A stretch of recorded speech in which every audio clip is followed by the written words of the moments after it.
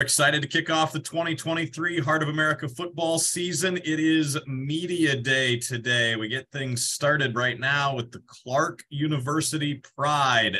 Guys from Clarke, why don't you go ahead and introduce yourselves to us? Tell us your name, your position with the team, and for the student athletes, where you guys are from. Go ahead, Joel. My name is Joel Gonzalez. I'm from Norco, California, and I play DB here for the Pride. I'm Brandon Mueller. I play quarterback, and I'm from El Paso, Texas. I'm Adam Hicks, head football coach, going into my first season. I've been on staff the last 4 seasons as defensive coordinator. So excited for the new role.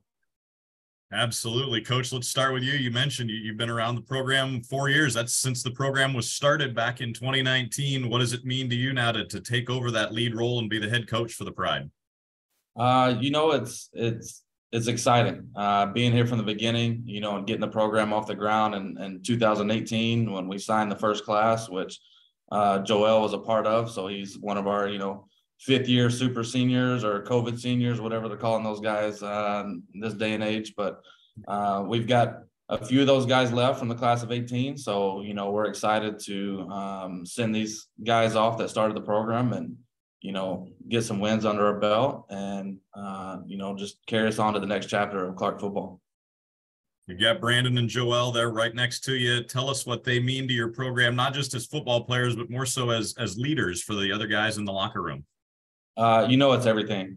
Starting a new program, you don't have those seniors and those juniors that's played, to get that new class of freshmen coming in and getting them rolling. So these guys have, built this program from the ground up.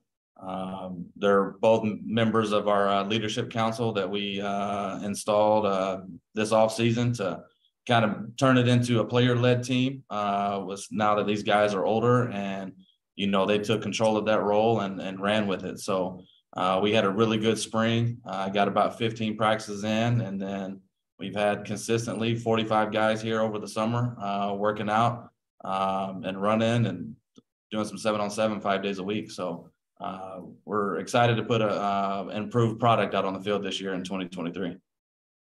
Brandon, let's turn to you. You're the quarterback. You've been with the program for a while. How excited are you to get the season going, as Coach says, and put that product out on the field for the folks to see? It's super exciting. I'm excited to kind of have the younger guys develop into that role that they want to be in, that we want them to be in. They have that experience now, and I think that we have the talent and the coaching staff now put in place to where we can be very successful on the field. We just kind of up to the players. We really just got to come together and play as a team. I feel like a lot of the stuff in the past, it was more individual-esque, but right now we're playing as a team. We're all way more, I guess, together than we were last year. So it's going to be fun. I think we have a lot of chemistry that's going to be good for us. Brandon, you talk about playing as a team. What are some team goals you have this year as a unit? I would just say, honestly, the biggest one is just win. I mean, I think a lot of us are just super hungry to win. We're tired of losing. We're tired of being the talk of the bottom of the heart. We want to prove to people that we can go out there and win. We had a lot of close games last year. I think that if there were a few more plays that we maybe had turned out differently, then we would have been on the other side of that and be winning a lot more than we did last year. So I think the biggest thing is just win and play together. It's always a goal for us, is play together. You can't win a game or even throughout the season without playing together. So, Joel, let's switch over to you. Coach said super senior season for you. What kind of the things do you want to see this year from your team and the guys around you? Yeah, I mean, pretty much just what Brandon said. I mean, I think the main thing for not only the older guys, but especially the younger guys too, is just win. Obviously being here more of the years, obviously the seasons haven't really gone how we planned or how anybody looked forwards. But, we've never lost spirit. We never lost hope. We always just put our head down and just got back to work. So that's pretty much has been the goal this whole offseason. That's what we've been focusing on. Pretty much, it's never good enough. There's always more work to be done. Everybody could always get better. And yeah, that's just going to be our main goal for the whole season, is just win games. Joel, I want to ask you, what's it been like being one of the first players to ever play for Clarke and be one of the student athletes who helped start the football program there? Yeah, I mean, it's been exciting. I mean, it's something, not very many people could say. So, it is definitely a good feeling, but obviously, like we said, the results haven't been how we wanted, which is, been the focus of the program and of the team. So it's a proud thing to say, but it definitely will feel better, ending my last season on a winning season and, being successful and achieving the goals that we have as a team.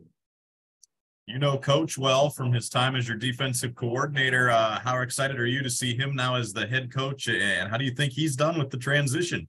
Yeah, me and I mean many of the other kids are, really excited. We're excited for him to, have the new role. Everybody knows that he deserves it. Everybody that's been here and seen, the type of work that he's put in as a defensive coordinator throughout the years, all the pressure that he, has taken on. We know he's going to do a great job, and now we're just excited for, everybody else in the conference to see, what a great job he's going to do. And, we're just out there trying to make him proud and, trying to show what he's coached us to do. We have some media with us today as well. Doug, why don't you introduce yourself and fire some questions to the guys if you have any. I'm Doug Wagan. I've been doing play-by-play of Clarke University athletics, I do believe, since 2016, 2017. But I've had the privilege of being the first play-by-play guy for Clarke University football, and I really enjoy watching the team improve. I got a question for Adam Hicks, first off. Coach, you've learned under a lot of different coaches, Houston Nutt, Barry Odom, Justin Fuente. Which one has been the most influential on your coaching career? Oh, man, kind of put me on the spot there.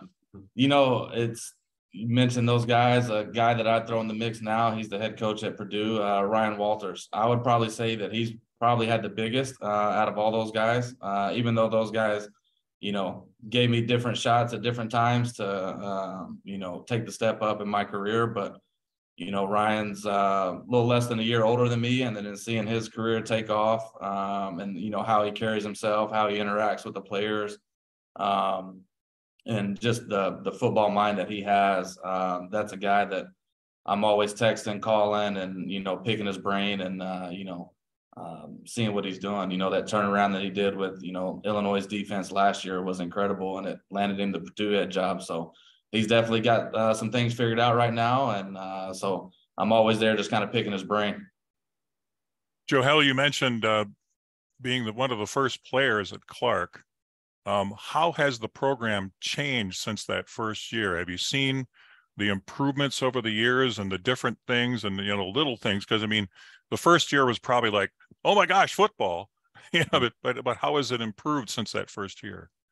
Yeah, I mean, a lot's changed. I mean, I feel like the biggest thing is just people coming and going. I feel like now through these past couple of years, we have more people staying, even, if they're not necessarily in the playing role that they want to be in. A lot more people are staying and working hard for their goals instead of just, up and leaving. It's hard to build a program when, the next year you pretty much have to start from all over again because so many players left. So I think now more people are just getting settled in, and now it gives Coach Hicks the opportunity to really build something instead of having to restart every year. So like we said before, just more consistent.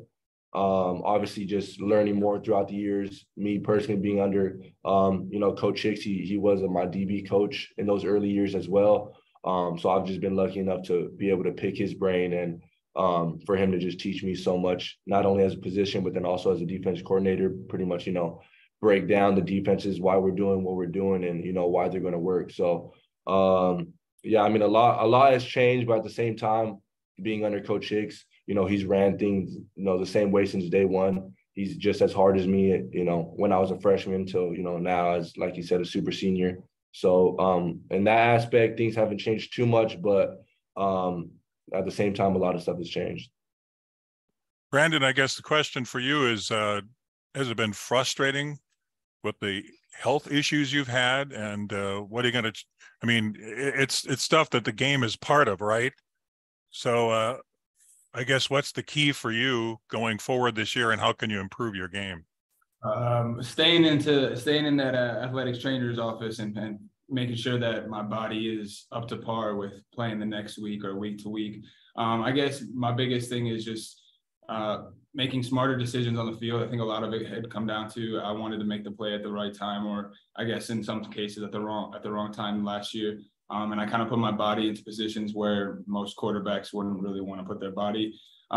Injuries are, of course, a part of the game. They definitely are a huge setback, but I feel like I've recovered and I know my body enough to where I can stay healthy throughout the entire season. And with our goal of winning and making it to the playoffs and doing what we want to do, I have severe confidence that my body will make it that far. I mean, injuries are a part of the game. They're always going to happen. It's just kind of how you adjust and overcome all those things. Thank you. Thank you, Doug. Guys, a couple more quick ones for you. Joel, Brandon, for each of you, tell us what you're majoring in and any plans you might have for life after football, whenever that comes. Yeah, for me, I'm actually currently getting my master's in business management right now. So I'll be done with that soon. And then for after plans, I don't really look too far ahead right now. I'm definitely just focused on season. Obviously it is, in the back of your head, going into your last year, what's going to happen after. But for the most part, right now, we're just focused on that fall season. Yeah, and like Joel said, we both actually graduated. I double majored in sports marketing and business, and then I'm now in my master's for sports marketing. After school, I mean, it's something I've always wanted to do. So I thought about coaching. I thought about getting into coaching, and then eventually, somewhere along the lines, I would like to be an athletic director of a Power 5 school, maybe like Alabama, one of the SEC schools, or anything like that. It's just high hopes, kind of build up that repertoire. But like Joel said, it's definitely the focus of this year is going into this season and taking the culture that Coach Hicks has kind of helped us build over the summer and in the spring last year. He's turned this program around tenfold from kind of the mindset and just the trajectory that we had from last year. So it's been fun to watch and it's been fun to be a part of.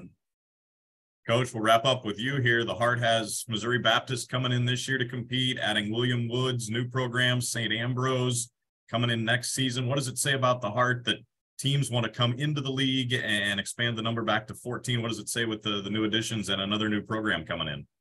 I mean, it shows that we're strong. It shows that we're healthy. You're seeing it almost every week now. Schools are closing, schools are dropping sports programs. Clarke, we're running strong. The Heart's running strong, as you can see. Teams want to join in, and it's just a testament to the league from top to bottom, and Commissioner Lori and her team, going out and finding those teams and putting a good product out there, and people that want to be a part of it. On Monday was my first time being at the Heart Summit, and it again just shows the strength of our conference. Being able to put on an event like that, in the grand scheme of everything. I'm sure a lot of NAIA conferences look at the Heart and try to model, what we're doing, and try to get their conference to our level. So we're in a strong level. We're in a strong competition, strong conference, and we just got to keep working hard and putting a good product out on the field, and see what happens. Coach, Brandon, Joel, thank you so much for your time today. Best of luck this season. Yes, sir. Thank you.